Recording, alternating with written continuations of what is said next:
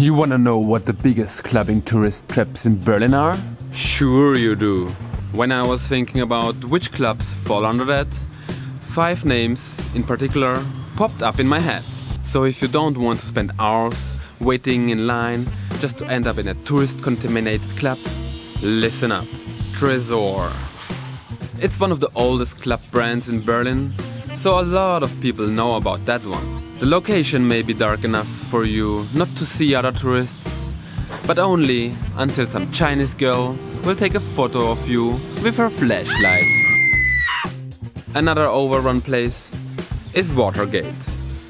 I never understood in the first place why this club got famous.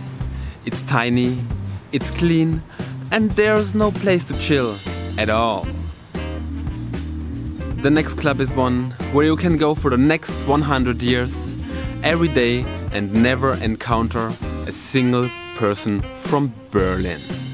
The Matrix.